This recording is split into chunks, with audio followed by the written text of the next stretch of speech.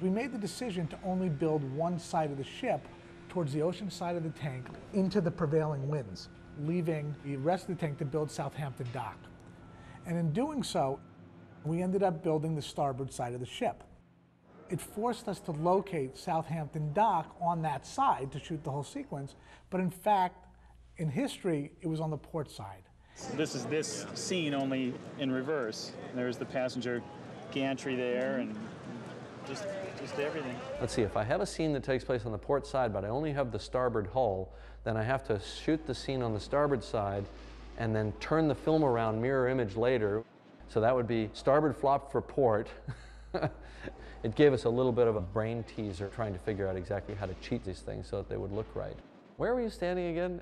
Who was on your right? Okay, well, if they were on your right, they're going to be on your left. And you were holding hands with your right hand, so, oh, and turn your hat around, and it was a nightmare. This flopping thing, I just haven't been able to get my head around at all. You know, one minute my parting's on this side, the next minute, no, we're flopped, it's on that side. And it just started to make me laugh when I'd see men with white star line written across their hats just backwards. I couldn't quite get my head around it, so I just sort of gave up. It's just not something you want to do. But, you know, we saved millions by not building that other side of the ship.